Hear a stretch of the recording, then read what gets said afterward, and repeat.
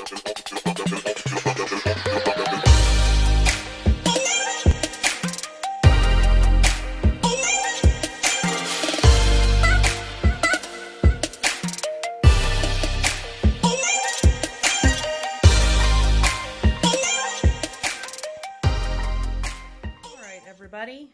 I am here with Mr. Rice. Yeah.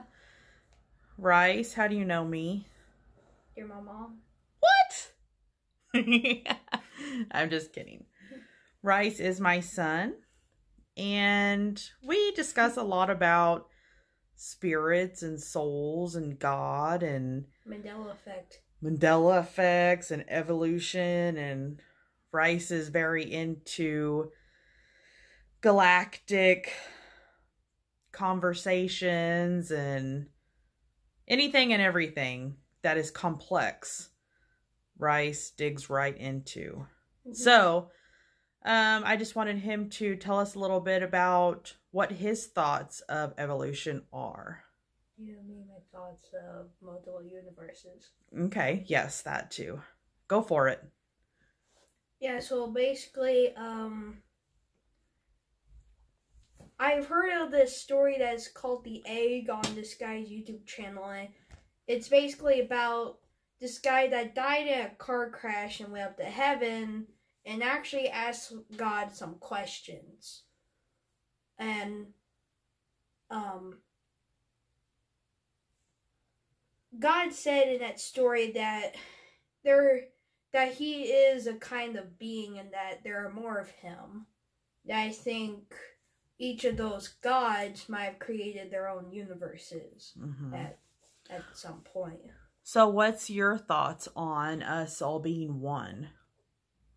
Practically, in the story I've heard that God says that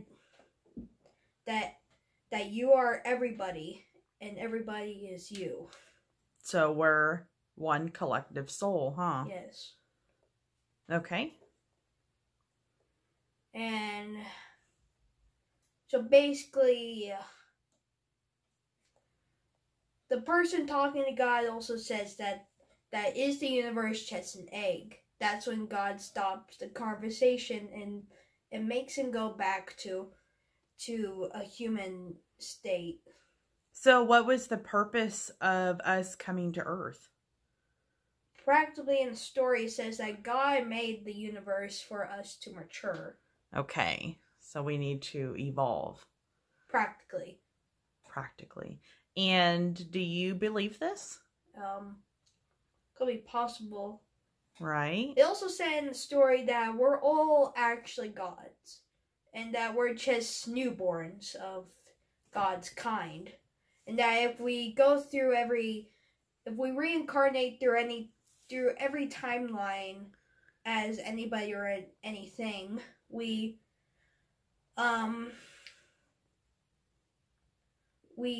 after all the timelines we reincarnated in, we could possibly actually become one of his kind. Become one of what? God's kind. So we're not God's kind right now? Yeah, we're just the newborns. We're newborns. Mm-hmm. But if we live our lives per our destiny, then we have achieved evolvement, right?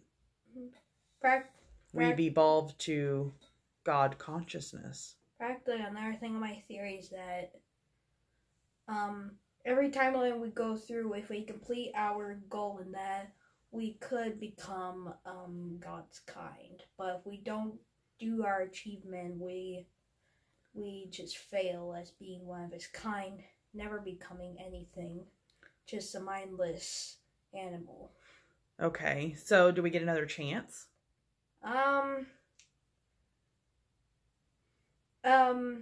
Practically, I would say yes. I'm not entirely sure.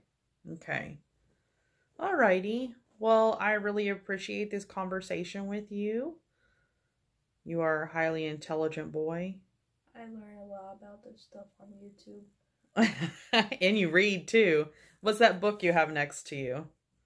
It's made by this famous author called Douglas Dixon. It's called After Man. Yes. It talks about speculative zoology or speculative evolution, or whatever you want to call it. It talks about animals in the future.